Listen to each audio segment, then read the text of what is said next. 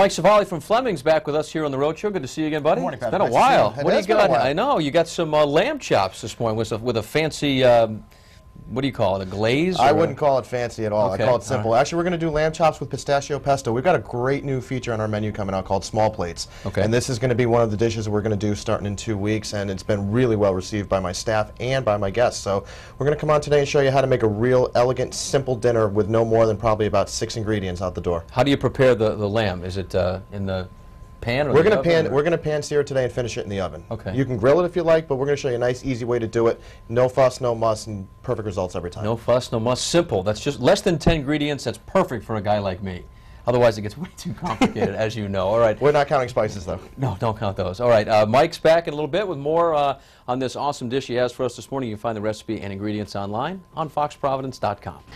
All right, so we're here with Flemings again. We're making our lamb chops with pistachio, pesto, and polenta fries. We're going to get to the fries later.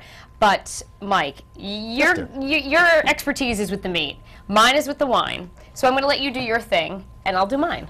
You know, I had heard, since the first time we've worked together, that Yeah. you enjoy Petite Sirah, so we decided to bring one along for you. Okay, so this is True Grit Petite Sirah that you brought to go with our lamb. perfectly with the lamb. It actually matches really, really well because the mineral notes in that match well with the flavors of the lamb. Awesome. And the So what do we need to do? Just Well, cutting? what we're doing right now is we're just butchering the lamb. You Yeah. can buy these racks at any store. They're what's called a French rack. And we just kind of pull the meat back a little bit and take some of the fat off. Okay. And we cut them into what we call lollipop chops. Right. Because after you cook them, you can eat them, pick them up, Exactly. bite the bone, and they look like you're eating a lollipop. And I would imagine they cook faster this way, right? I mean, you've got smaller pieces. That's exactly it. We're yeah. going to marinate them really quick, and then that way they don't get overpowered. But these go in a pan for a couple minutes, as you're going to see later. These can be done to medium rare, about 3.5 minutes. All right, now you said that this is part of your smaller plates menu. Correct. Are these considered an app, or would it be a smaller plate just for a It's kind of dish? It's kind of halfway between appetizers and entrees. You know, some people don't like huge portions. Some Right. people want a little bit more than an app. So get a couple of these. You can use them for apps. You can have 2 or 3 of these with a friend for dinner. Great. And that way you're not going crazy. All right, so we'll pour a little of this, and we'll let you get started on whatever you have to do with that. Absolutely. Only a little, because it's early in the morning. So anyway, we'll be back with Flemings making our wonderful lamb recipe in just a minute, and I will send things back to you. Uh-oh, we have a giggle fest in the kitchen already. It's like Anderson Cooper. It's I contagious, know, right? it's carrying over into the kitchen. Flemings is here in a serious note, on a serious note, I should say. We've got a lamb recipe that we need to work on. We need to work on it. All right. I'm going to need help from my 2 favorite people. So Okay. first things first. Yep. I need you to take 3 of those lamb chops and put them in the pan. What we've done is just taken a little bit of olive oil with some fresh herbs Okay. and some balsamic vinegar. And we're just going to sear them really, really quick. And you, my dear, are going to make some pesto with me now. All right. Pesto is usually everyone says, oh, it's basil, it's this and that. We're doing our own little version of it. So in the bowl we have cilantro And mint and some mint. garlic.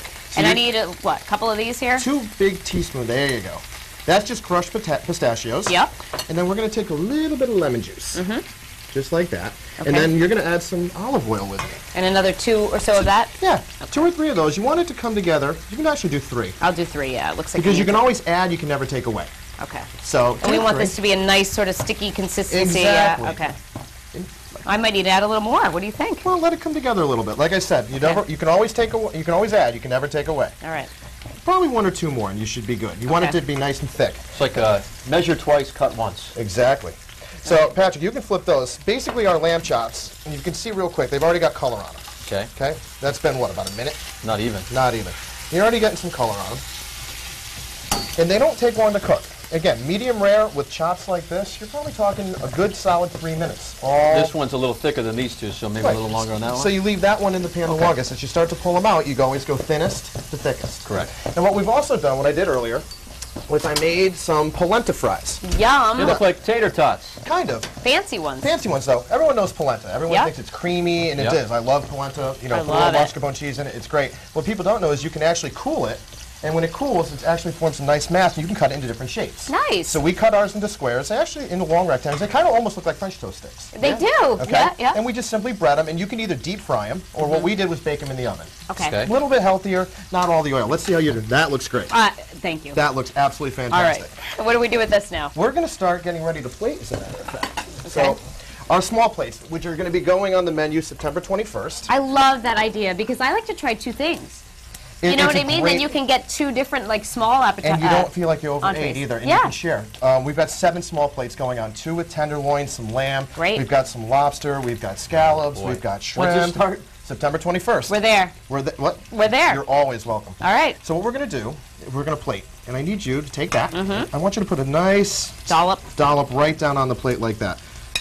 And you can push it flat down. Oh, flat? Perfect, Okay. just like that. Okay.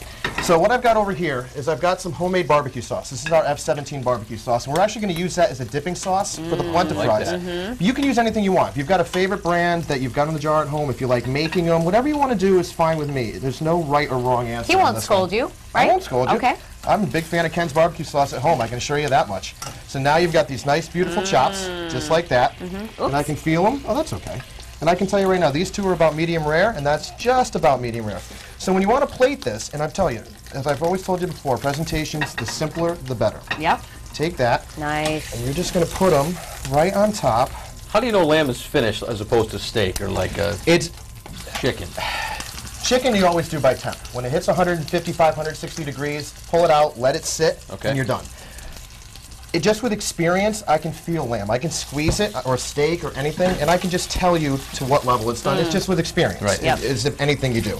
So this one, the last one. Gorgeous. You take it and just put it right over like that. Now that is something when you do it at home, the polenta fries can be done in advance, the pesto can be done, everything can be done in advance. All you gotta do is cook the lamb chops and you're with your guests and done. Enjoy. That's for all of you. What else is going on at Fleming's?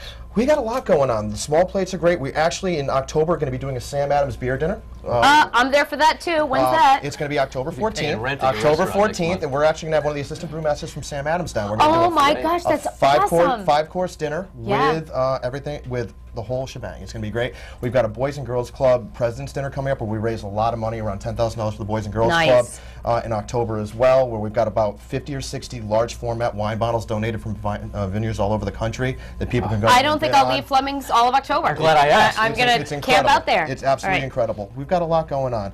You know, it's coming into the fall. You know, we've got all our new small plates, which we're really, really excited about. That one, the tenderloin plate that we've got with risotto is absolutely out of this world. An exciting time to be a chef. It's the so best fun time. in the fall. Spring and fall are the best. Yeah. Spring, obviously, because the vegetables just explode and you've got all this stuff. But the fall, because I'm a home-style kind of cook. I like the one-pot, sticky cooking, big stews, throw it in a crock pot in the morning and it's done at 5 o'clock. Yeah. That's what I eat at home. So, you know, Come back throw more that often, in. please. You know, Yeah, I am it was here great whenever having like. you in the Please, kitchen. yes, great to see you. Good We'll to see all you both snack again. on these. By all Thank you. means.